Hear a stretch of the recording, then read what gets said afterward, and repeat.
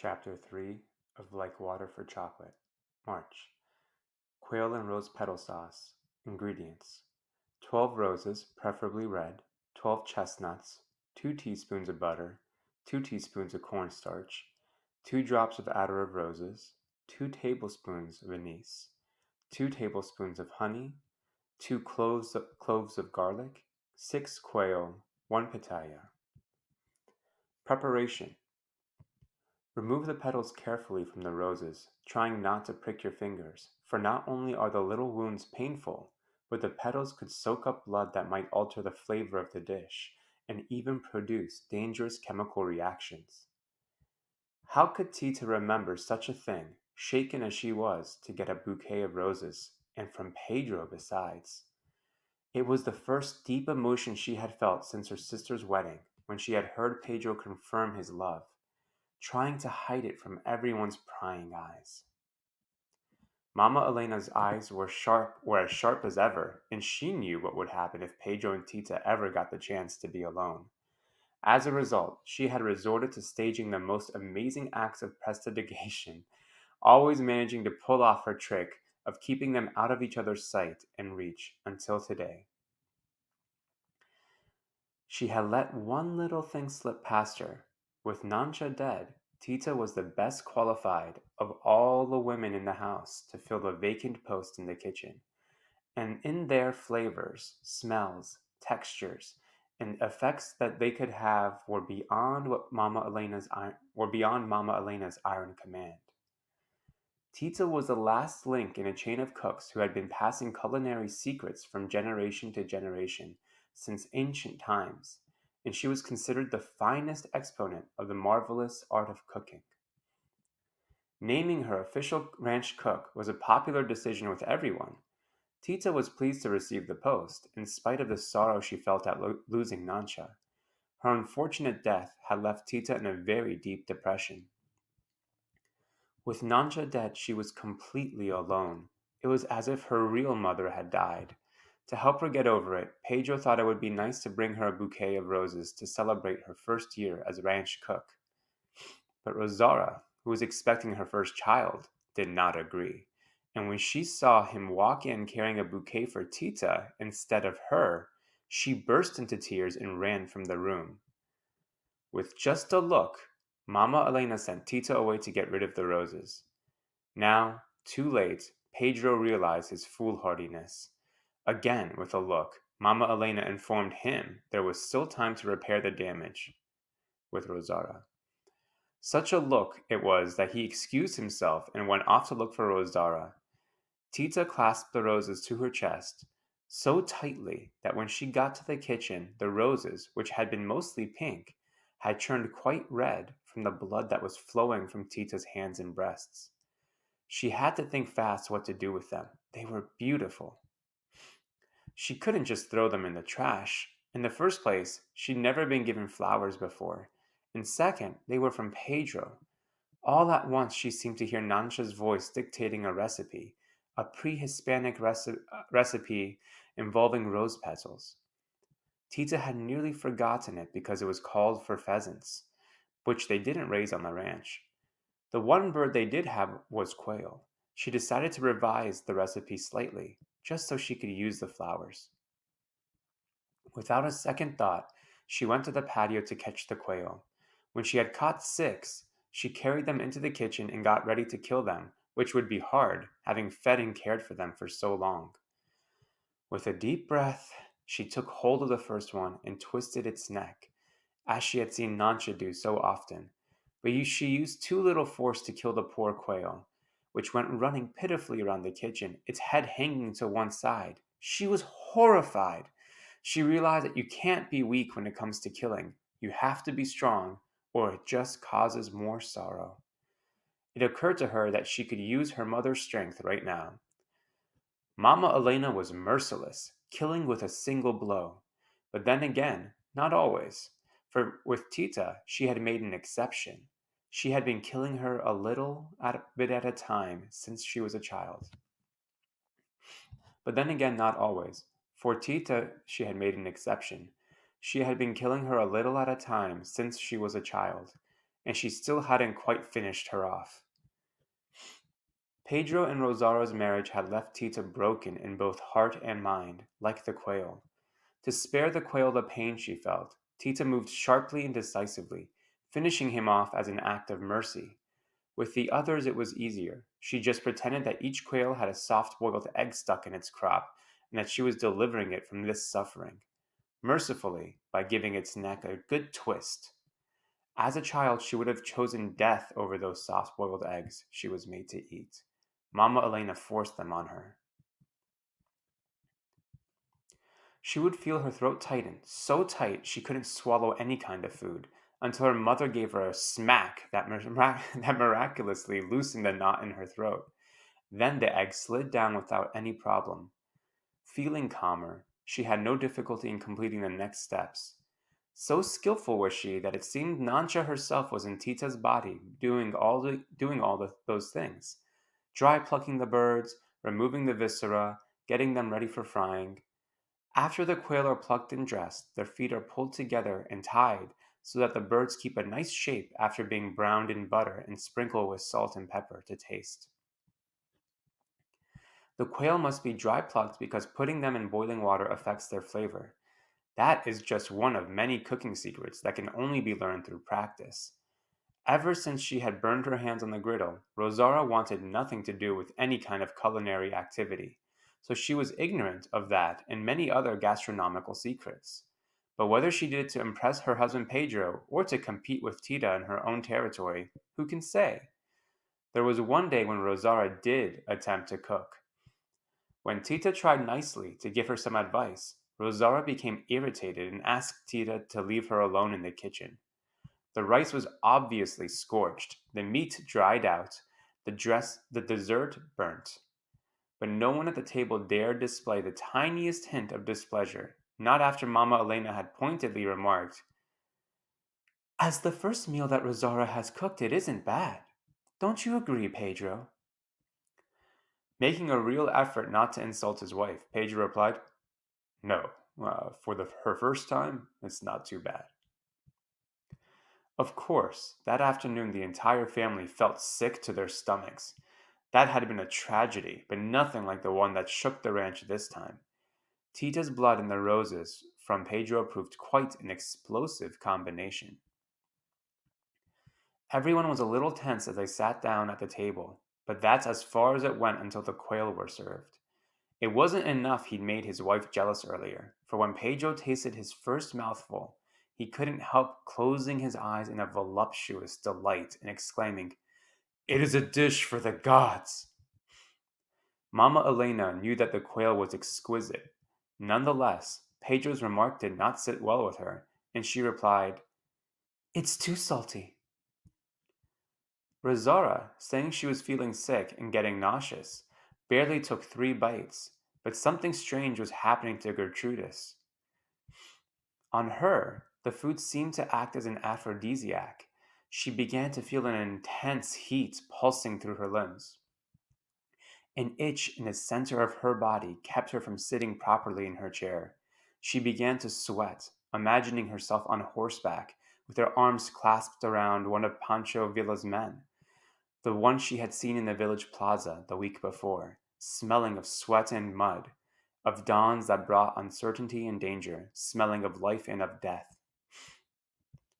She was on her way to market in Piedras Negros with Chencha, the servant, when she saw him coming down the main street, riding in front of the others, obviously the captain of the troop. Their eyes met, and what she saw in his made her tremble. She saw all the nights he'd spent staring into the fire and longing to have a woman beside him, a woman he could kiss, a woman he could hold in his arms, a woman like her. She got out her handkerchief and tried to wipe these sinful thoughts from her mind as she wiped away the sweat. But it was no use. Something strange had happened to her, or her first time. For her first time, it's not too bad. Oh, hold on. The book does this weird thing where it starts repeating. But it was no use. Something strange had happened to her. And I'm going to just scroll down until I find the place where it picks up again.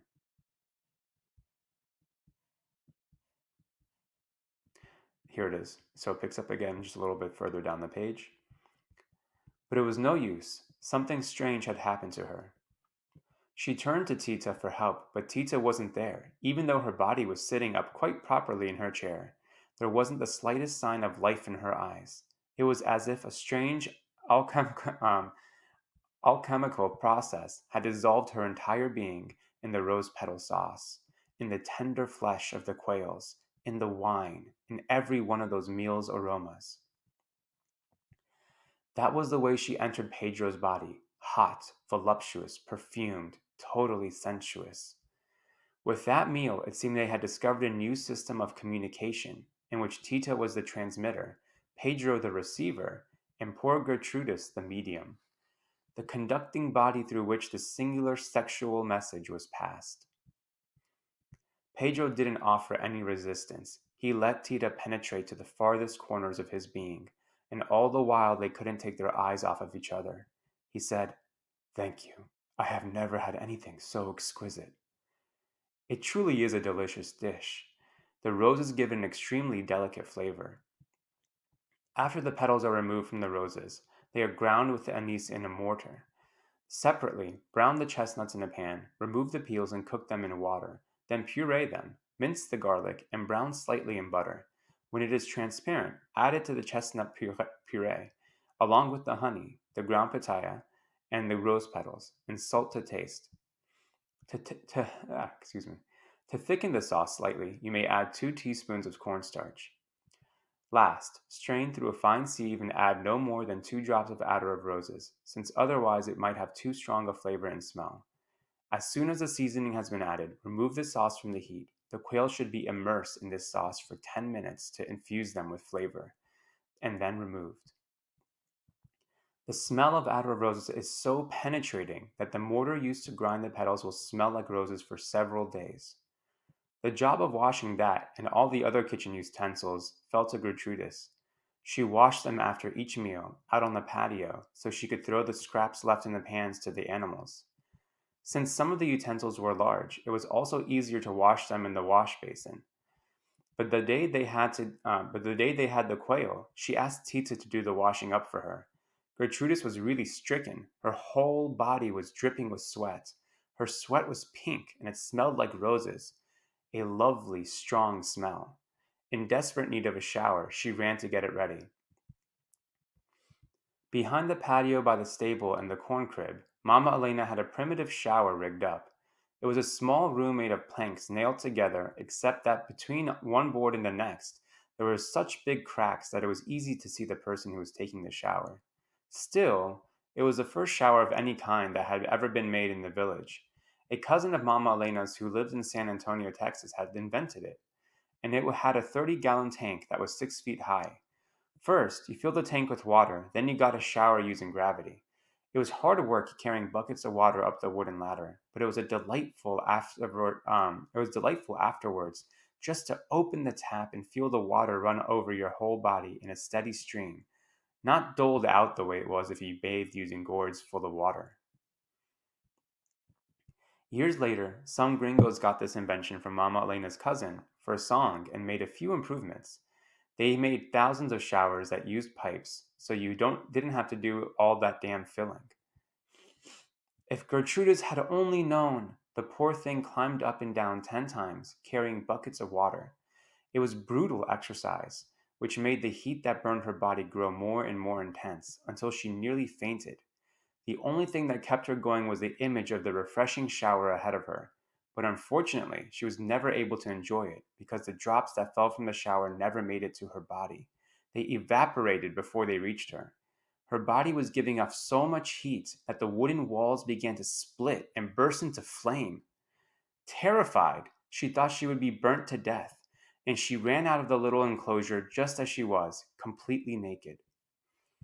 By then, the scent of roses given off her body had traveled a long, long way, all the way to town, where the rebel forces and the federal troops were engaged in a fierce battle. One man stood head and shoulders above the others for his valor. It was the rebel who Gertrudis had seen in the plaza in Piedras Negras the week before. A pink cloud floated toward him. wrapped itself around him, and made him set out at a gallop toward Mama Elena's ranch. Juan, for that was the soldier's name, abandoned the field of battle, leaving an enemy soldier not quite dead, without knowing why he did so. A higher power was controlling his actions. He was moved by a powerful urge to arrive as quickly as possible at a meeting with someone unknown in some undetermined place. But it wasn't hard to find. The aroma from Gertrudis's body guided him. He got there just in time to find her racing through the field. Then he knew why he'd been drawn there. This woman desperately needed a man to quench the red hot fire that was raging inside her. A man equal to loving someone who needed love as much as she did. A man like him. Gertrude stopped running when she saw him riding toward her. Naked as she was, with her loosened hair falling to her waist, luminous, glowing with energy, she might have been an angel and devil in one woman. The delicacy of her face, the perfection of her pure virginal body, contrasted with the passion, the lust that leapt from her eyes, from every pore. These things, and the sexual desire Juan had contained for so long while he was fighting in the mountains, made for a spectacular encounter. Without slowing his gallop so as to not waste a moment, he leaned over, put his arm around her waist, and lifted her onto the horse in front of him, face to face, and carried her away. The horse, which seemed to be obeying higher orders too, kept galloping as if it already knew their ultimate destination, even though Juan had thrown the reins aside and was passionately kissing and embracing Gertrudis. The movement of the horse combined with the movement of their bodies as they made love for the first time, at a gallop, and with a great deal of difficulty. They were going so fast that the escort following Juan never caught up with him. Liars tell truths, and he told everyone that during the battle the captain had suddenly gone crazy and deserted the army. That is the way history gets written, distorted by eyewitness accounts that don't really match the reality. Tita saw the incident from a completely different perspective than the rebel soldiers. She watched the whole thing from the patio as she was washing the dishes. She didn't miss a thing, in spite of the rosy clouds of steam and the flames shooting out of the bathroom, which made it hard for her to see. Pedro, too, was lucky enough to witness the spectacle, since he was just leaving the patio on his bicycle to go for a ride. Like silent spectators to a movie, Pedro and Tita began to cry watching the stars act out the love that was denied to them. There was a moment, one brief instant, when Pedro could have changed the course of their story. Taking Tita's hand in his, he began to talk to her. Tita. But that was all. There was no time to finish. He was forced back to grim reality. He had heard Mama Elena's shout, asking what was going on out on the patio. If Pedro had asked Tita to run away with him, she wouldn't have hesitated for a moment. But he didn't. Instead, he quickly hopped onto his bicycle and furiously pedaled away. He couldn't get the image of Gertrudis out of his mind, Gertrudis running through the field completely naked. He must have been hypnotized by her ample breasts swinging from side to side. He'd never seen a naked woman before. During his relations with Rosaura, he'd never had any desire to see her body or caress it. They always used the nuptial sheet, which revealed only the necessary parts of his wife's body. When he was done, he would leave the bedroom before she became uncovered. But it was different with Tita, and he longed to gaze at her in that way, without any clothes on. He wanted to study, examine, investigate every last inch of skin on her lovely, monumental body. Surely she looked something like Gertrudis. They weren't sisters for nothing. The only part of Tita's body that he knew very well, other than her face and hands, was a little round bit of leg he'd once managed to glimpse. The memory of it tortured him each night. How he longed to place his hand over that little patch of skin, and then all over her, as he had seen the man who took Gertrudis do, madly, passionately, lustfully. Tita, for her part, was trying to shout to Pedro to wait for her, to take her away with him, far away where they'd be allowed to love each other, where there were no rules to keep them apart, where there was no mama, but not a single sound came out of her mouth. The words formed a lump in her throat and were choked one after another as they tried to escape. She felt so lost and lonely. One last chili and walnut sauce left on the platter after a fancy dinner couldn't feel any worse than she did. One last chili and walnut sauce left on the platter after a fancy dinner couldn't feel any worse than she did. How many times had she eaten one of those treats standing by herself in the kitchen rather than let it be thrown away? When nobody eats the last chili on the plate, it's usually because none of them want to look like a glutton. So even though they'd really like to devour it, they don't have the nerve to take it.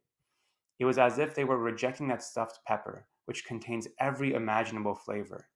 Sweet as candied citron, juicy as a pomegranate, that with a bit of pepper and the subtlety of walnuts, that marvelous chili and and walnut sauce.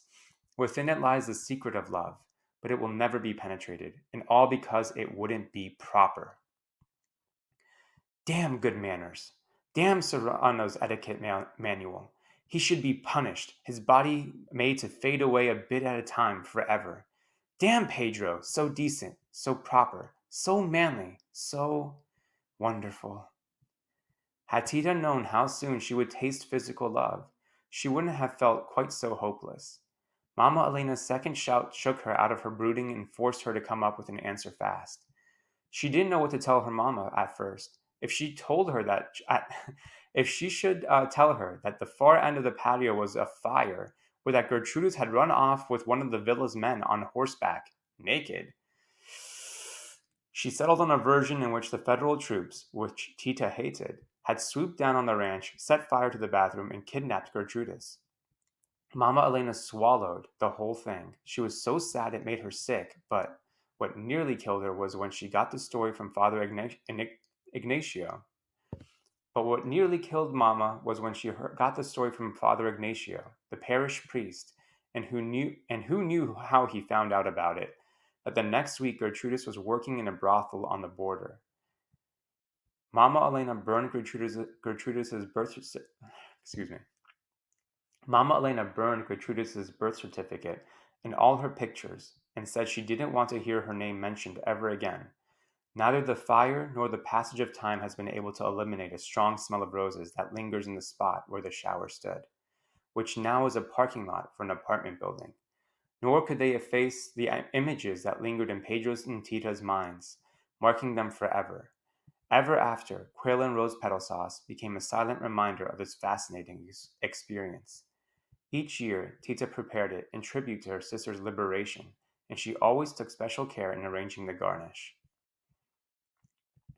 The quail are placed on a platter, the sauce is poured over them, and they are garnished with a single perfect rose in the center and rose petals scattered around the outside, or the quail can never be served individually, on separate plates of the platter. That's how Tita liked to do it, because then there was no chance of the garnish sliding off center when it was served. And that's when she specified in the cookbook she started writing that night, after crocheting a big section of a bedspread, as she did every night. As she worked, images of Gertrudis went around and around in her head. Gertrudis running through the field, and what she imagined had happened later, after her sister had disappeared from sight. Needless to say, her imagination was limited there by her lack of experience. She wondered if Gertrudis had any clothes on now, or if she was still naked. She worried that Gertrudis was cold as she was. But then she decided no, she wasn't. Most likely, she was near a fire, in the arms of her man, and that would surely warm her. All of a sudden, she had a thought that made her run outside to look at the stars. Having felt it with her own body, she knew a look could start a fire, even to set the sun itself ablaze. Even to set the sun itself ablaze. What then would happen if Gertrudis looked up at a star? Surely the heat from her body, which was inflamed by love, would travel with that gaze across an infinite distance, with no loss of energy, until it landed on the star she was watching. Those huge stars have lasted for millions of years by taking care never to absorb any of the fiery rays lovers all over the world send up at them night after night. To avoid that, the star generates so much heat inside itself that it shatters the rays into 1,000 pieces. Any look it receives is immediately repulsed, reflected back onto the earth, like a trick done with mirrors. That is the reason the stars shine so brightly at night. Tita therefore began to hope that if she could find the one star among all the stars in the sky that her sister was watching right this minute, it might reflect a little leftover heat onto her. That was her dream, but the longer she scanned the stars in the sky, one by one, the less she felt the tiniest bit of warmth. Just the opposite happened. Shivering, she went back to bed, convinced that Gertrudis was sound asleep, her eyes shut tight, and that's why the experiment hadn't worked. So, pulling the bedspread, which by then had to be folded in thirds, she looked over the recipe she had written to see if she had forgotten anything, and added, "Today, while we were eating this dish, Gertrudis ran away." To be continued, next month's recipe, turkey mole with almonds and sesame seeds.